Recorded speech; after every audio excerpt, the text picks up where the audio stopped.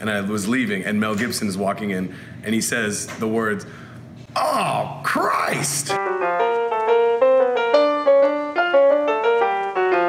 Hi, I'm John MacGregor. I work at the Improv Asylum. I'm an actor down here, and I was in Daddy's Home 2. I play improv actor named Kyle, like 49th lead in the movie.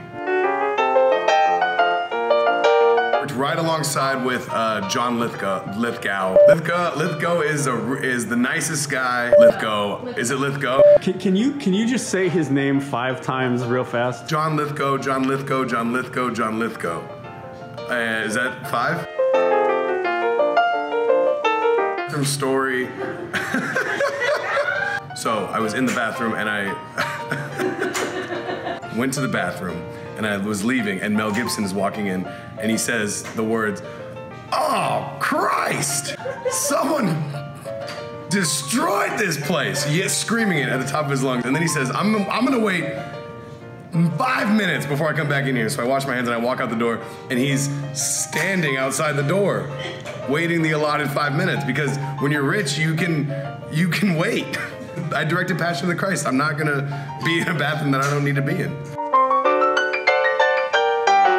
We stayed at a hotel in Clinton, and we had to pass by a place called the Motor Inn. So the whole time we were I was singing the song Motor Inn.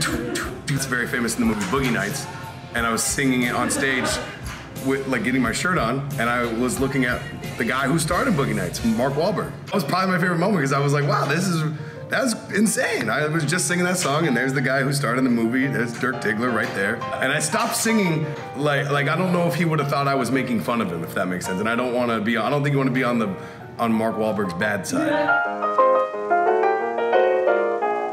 Well, it hasn't yet, but I know what's gonna happen is that I'm gonna get a lot of Facebook messages from people I went to high school with who are gonna be like, "Hey man," and I can't wait for that part. That part will be really fun.